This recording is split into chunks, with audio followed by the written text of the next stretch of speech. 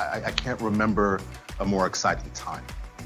I mean, I feel like we're at a place today where we can do anything.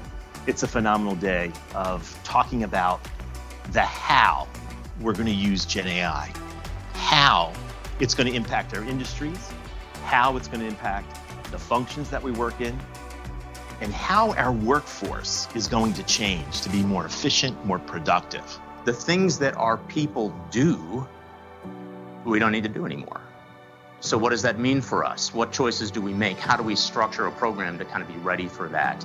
And it's a big deal. I think your more mundane tasks are going to be wiped out by AI, and you're going to require those people who now have the time to do more complex things that are doing the work to have those upskilled talent and workforce that can focus on more important and more value-driven things.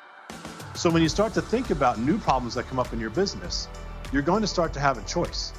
Do I think about solving this with humans first, and then as the humans learn, the AI gets better? AI isn't creative. AI creates, but you still need a human to make that text or that image or that video something special. It's what's coming next. When the internet first came out, it was connectivity. It was connecting companies and connecting systems. So it's what's coming next. I think it's going to be real profound.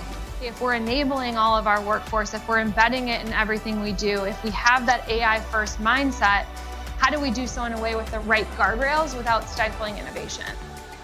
That it's not just about a threat, it's about an opportunity for all of our people to grow and change.